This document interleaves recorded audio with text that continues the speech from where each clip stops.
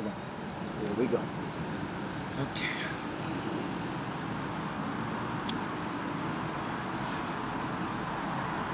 Watch it all.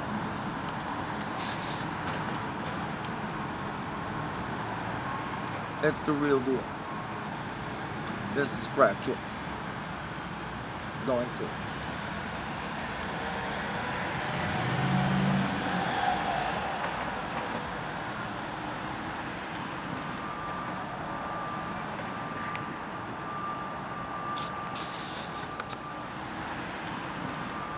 My name is Scott. Can you hold this? Yeah. Scott Allen Marquise. I've been homeless for all my life since I was 19 or 20 years old. 20 years of age.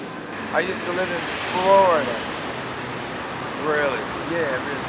No, I was down there in the very, very tip, the southernmost point, Key West, Florida, where all the gay bars and gay nightclubs and bands. That's where all the parties were. I can't help myself. I gotta have it. I'm drinking, I'm smoking, I'm playing, I'm partying. And what led to you becoming homeless? Like, what were you doing prior? I just couldn't stand to pay rent. I just didn't want to take anything that I made on a job or on a job site or anything. I'd take that paycheck and throw it away on an apartment just to pay to sleep there on a mattress overnight every night. You know, to me, that seemed like such a damn waste. I wanted to take all that money from that paycheck to go out and play. Kind of like Hugh Hefner's song. The second best thing to partying is going places. You can get out of the country, United States of America, do it. Go places, travel. Gotcha. I was living in millionaires' homes that invited me in to do nothing more than that play because they were hella lonely. I've been homeless since 1978 until today, and I'm still homeless today. Today I'm refusing, flat refusing, protesting the silent kind of the world. To getting anything and everything that has anything to do with paying a dollar's worth of rent. I really don't want to go back to apartment life. I just can't stand it. I don't want a manager at the desk to be able to tell me in my apartment what I can and what I can't do. And if I can't buy a 4-bedroom, 4-bath house in a three county subdivision of the suburbs of California like normal people, I can't ever see myself as buying one of those, so I'm never going to make it. So How do you think the average person treats you? An average person walking down the road? Whoa, hell a lot of respect, only because, not because of homelessness, but because they see something somehow, or something somewhere has got to change for you, this guy in the wheelchair, that you can get the hell off of those city streets and for me alone. But you're not going to. Right. No, I'm going to stay out of apartment life. Right. Or condominium life. I want a real house or townhouse overlooking the cliffs, maybe with a view of the ocean, something real, something expensive, obviously. I think people think that I've got to do something to get out of here. So I think, you know what? I think they think that everything's going to be all right for me or something. That's what they think. But they like to think that. Right. It's right. a very positive feedback. People aren't feeling sorry for it. They aren't feeling sorry for you at all.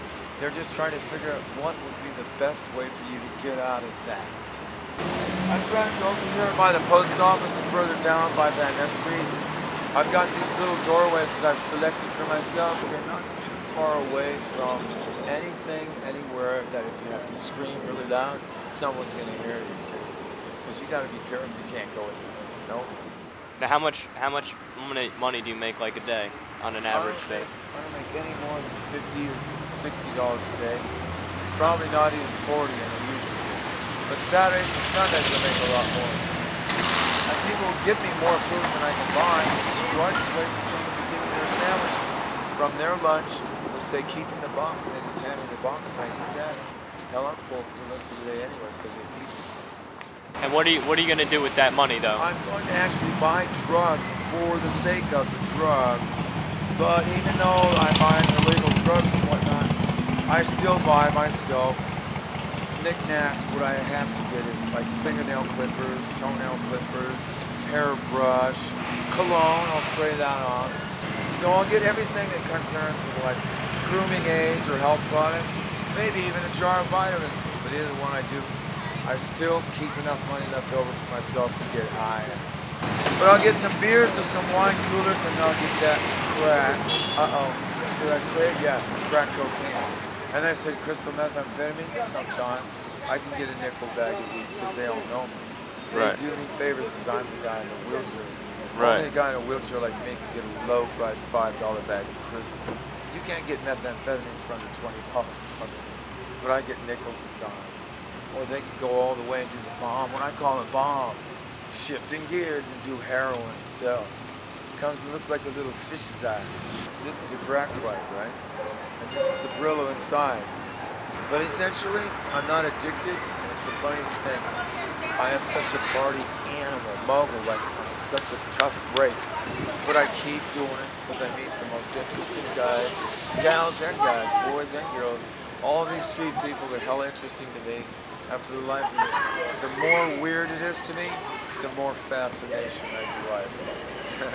It's excitement, it's thrills, and through drugs I meet the most interesting, scathing maybe, but interesting people from around the country and around the world. It's a common breaker, it's a common icebreaker for meeting.